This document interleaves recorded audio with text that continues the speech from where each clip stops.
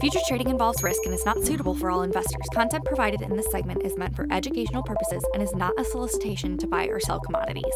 All right, everybody, welcome back to another episode of Tech Talk. It is the first day of December 2020. Andy, we are almost done with this year, my friend. On the home stretch. Let's do it. On the home stretch. So, speaking of the home stretch, we are going to be hitting on a little synthetic class 4 today. I'm going to leave class 3 alone and hit on the non-fat and butter pretty hard today. Sure are. I mean, it's certainly after what feels like a while where we just weren't doing a whole lot, or really class 3 was just, front and center. This is weekly Spot Nonfat. So we're going to touch on all the spot products here for Spot Nonfat and butter, and then we'll look at some class 4 charts. But I want to start with this one. Again, this is weekly Spot Nonfat. And, it's kind of reminiscent of, if I can just kind of zoom in here. So this move that we're seeing here is somewhat reminiscent of this move that we saw here, right? Where it's just a nice continuation of the uptrend. And it wasn't just like a straight shot higher. You had some consolidation, you had some building of a base, but then after today, so this is a weekly, this is today's close. Obviously we have, the rest of the week still, it's still early, but we technically closed over, all this here, not only here, right? But also over here too. Yeah. So I know it's not the biggest gap, but I mean, you have a gap here now that's very fillable between 114. What is this? 114 and call it 116, 117. So there's certainly plenty of room here still I shouldn't say plenty of room, but there's still room here for the start to keep going higher. And I think it does. And what I like about it is that, again, it's been building a nice base and just kind of chugging along here. It hasn't just gone straight up, kind of like here. Earlier in the year, this is unsustainable price action, whereas we've seen just this nice continued trend higher. Would you think that this could be the first part of possibly an Elliott wave forming? That's a good question. I think so. I think it depends on where you have it starting and where what kind of formation would begin. To me, what sticks out again the most, and we still need a couple more days in the week, but closing over all of this, I mean, this would be, you're starting to encroach on, not almost at, not record highs, but yearly highs. But you're starting to encroach on this territory now, right? Mm-hmm. Which, again, with price action, we just haven't seen it some time. So I look at this and I say that, I think class 4 has got plenty of room to go to the upside. And I think non-fat's going to be a pretty good driver here. But, the other side of that, has been butter. Right. And butter we've had on here the past couple of times. I think you still have the lines drawn. Yeah. Of, to be completely honest, butter is not good right now. I mean, just be blunt about it. That's a good point. I mean, it's just been sort of kind of ho-hum here, right? And, the line you're talking about is this one. It's been a longer-term downtrend. It started back in August of last year. But I drew this one to start because butter, ever since it tried to take a run at $2 earlier this year, has just steadily grinded lower, and it's been in a nice steady downtrend for the last 60 cents. But today, and this is a weekly, today, if we can get a close here or higher, you will have closed through this downtrend for the first time since it really began. Right? This is a pretty good test. So if we can continue to move through this, then I think the next stop is testing this area, which would be, call it between 160 and 180, depending on where it tests it, right? So let's call it just, easy math, 170. 170, when you look at when you look at the futures market out forward, you got like April at 172, May at 174. So the futures market is certainly telling us that into the future, out forward, we will be breaking through this downtrend. We will have broken through this downtrend really and be trading back up into here. So I think it does it sooner rather than later. I think this breakout really here is the first step. And I think it's going to look really good when we completely fail to put in a lower low here, right? I mean, you go back, this is during the pandemic or the height of it, right? Butter looks like the low is about 109. Mm-hmm. And yeah, we weren't there for very long, but I think we're going to completely, we're going to be 30 cents off that price. I think we're just going to continue moving higher. So it's going to look, so what you're seeing is if we get a higher low here and continue to, break through this downtrend. I drew this, kind of almost W, right? I mean, it's not quite what we normally see. But what I wanted to point out is, if we can break through this downtrend and then again reject this low pretty handily too, I think you can take this measurement and take it back up. I mean, this I think you could get an equal type run that we saw here, right, in terms of price action.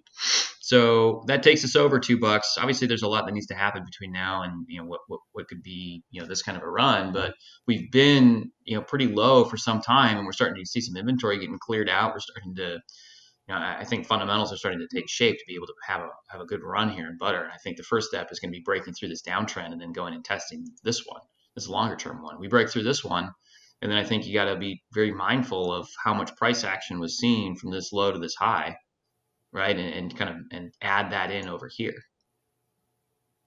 So that'd be my take. We're already seeing though futures starting to make a little bit of a move here. Yeah. Well, so speaking of W's, I mean, you'd kind of mentioned this earlier, but talk about the quarter one class 4 making a pretty darn good W right there, right in front of us. Sure. And I think what you're referring to, let's just kind of zoom in here a little bit, but so it's a little bit of a choppier chart just because it's been relatively inactive in terms of days ranges, right? Each one of these dashes means that it was pretty much settled unchanged, or there was very little trade, and we've seen not too much activity in class 4 as of late because we've seen just kind of a stagnant cash market. But this is day to day. I mean, this is obviously, we had a pretty strong GDT today, but I mean, look at this gap that we made today. Big move, huh? And it's, call it 40, 45 cents, which, 40, 45 cents, we were seeing bigger moves than that day to day in class 3. But when you look at it with respect to how much price action we've seen as of late, this is relatively speaking, this is a big move for this contract. So what sticks out to me is exactly what you said, right? You took a stab at getting through this low, right? And pretty handily rejected it. So we were able to get 1, 2, 3, 4 days through that price. And then today, we rallied pretty good, but also too, we're doing it on volume. We have, we're actually starting to see some volume change hands, not only in the futures market, but in the options as well. So let me ask you this. I mean, to be a completed W, would we have to go back and refill that whole 40 to 45 cent gap and then continue higher? Or would you call it a, maybe a continuous gap and go type W and not have to come back and refill that? That's a good question. I don't necessarily think we need to go fill this gap and then, return higher, so to speak, right? I think what would be even more bullish for this chart is, maybe we see kind of like we kind of hang around this 14.5 area for a little bit, and that the best that the opposing force, the bears, can do here is consolidate, right? So you had this big move in price, and sellers respond by doing nothing.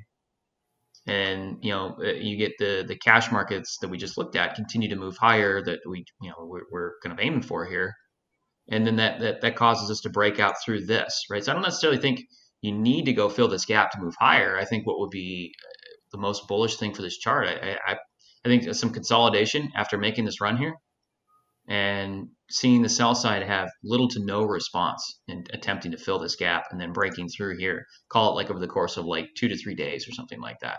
So if we get, today's Tuesday, so let's say by like Friday, we're just kind of still putting around 14.5, and then we get a strong close on the weekly for both the spot butter and non-fat charts. All they really have to do is actually just maintain today's prices, close on their highs for the week, and then you get another move higher in this chart. It's not that much. I mean, breaking through here to this downtrend that's been holding since July, or actually really late June, that's another 20 cents. Oh, what is that, 1470 around? Yeah, I mean, it's not that much. So I think it's poised to do it. And I think this, this right here, I don't necessarily think this is a gap that needs to go get filled.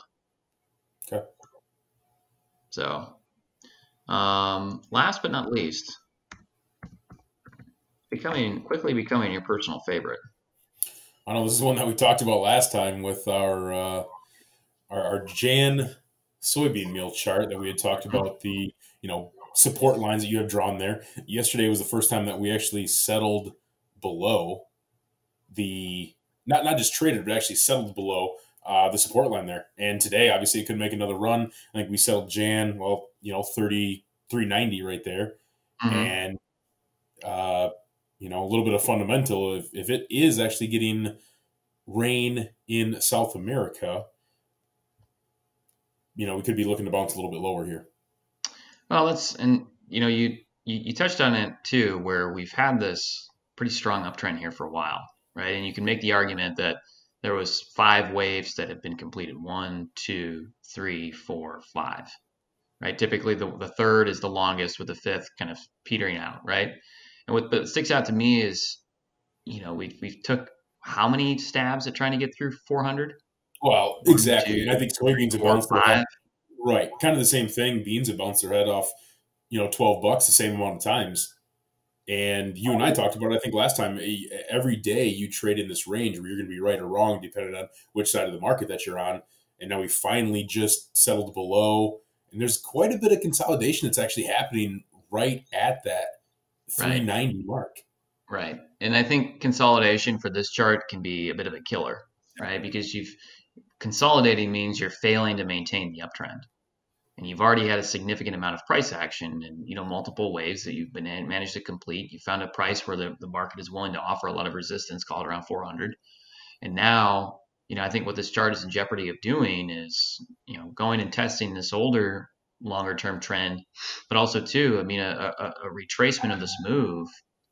You take it back down to 363 and you're retracing, call it, what is it, 30% of the move? It's not a ton, but it's a pretty big move. You're talking about, 30, 40 points. So I think that's entirely possible with this chart. You mentioned that there's some fundamental stacking up a little bit too that can help, accelerate that. But I think a continued consolidation for this chart could be a killer for this uptrend. Yeah. It's almost like we need to get that settle above 400 here real soon. If it's going to continue on its way higher. Yep. I'd agree.